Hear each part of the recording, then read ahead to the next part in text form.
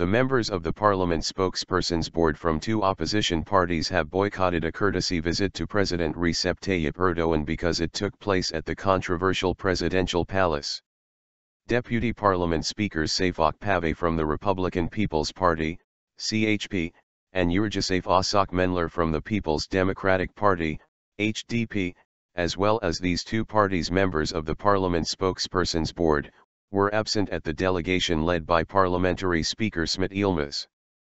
Deputy Parliament Speakers Mehmet Naci Bostancı from the Justice and Development Party, AKP, and Koray Aydın from the Nationalist Movement Party, MHP, represented their parties at the visit July 27. Although all three opposition parties have long criticized Erdoğan over his grandiose and costly presidential palace, it was only MHP leader Devlet Bahçeli who approved his lawmakers' attendance at the palace. The new board was elected on July 9 after the election of Yılmaz as parliamentary speaker. Parliament to convene July 28. The session will be held upon the CHP's application that called the government to inform Parliament over recent terror acts claiming the lives of dozens, especially in the southeast Anatolia region.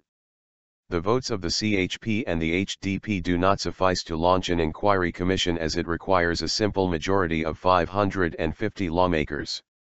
The two parties have 212 seats between them.